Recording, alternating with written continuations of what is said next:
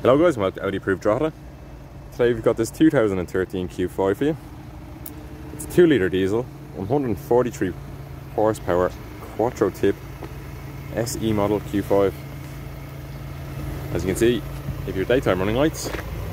You also have your single frame Audi grille, the chrome surround on it. Of course, being a quattro, you got the quattro badging just inside that. Around to the side, you got your chrome roof rails and chrome detailing around the windows. Your 5-spoke 18-inch alloy wheels.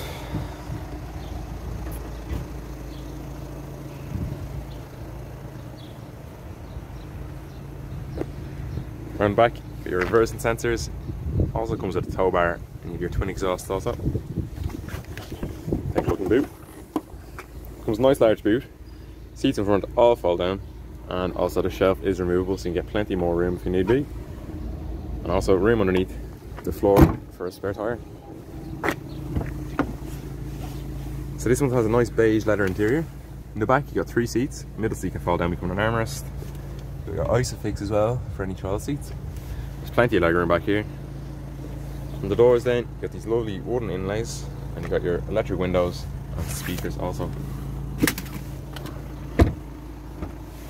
Up the front, on the driver's door, you got your 4 electric windows, your heated folding electric wing mirrors, your central locking, and these really nice wooden inlays. Up top, 2 beige leather seats with the rake and reach adjustment. You got your automatic lights, focus, there we go. You got your wipers on the right, indicators on the left, and your cruise controls below that. You got your analog dash. You can also get up a digital speedometer. Get up. You guys close the door. Well, anyway, this is your Audi MOI over here anyway. Really easy to use. It's control all these buttons and the dial down here. So you just scroll through. Very simple. Below that again, you got your climate controls. Again, very straightforward. Temperature, power of the fan.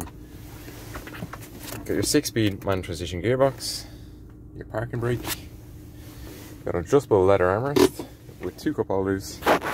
Got a nice felt line cubby underneath with a 12-volt socket in there as well. And there's your digital speedometer. And you got your quattro badging just on the dash. I get you a nice little, try and get a look at these inlays. Really nice. Nice and spacious as well.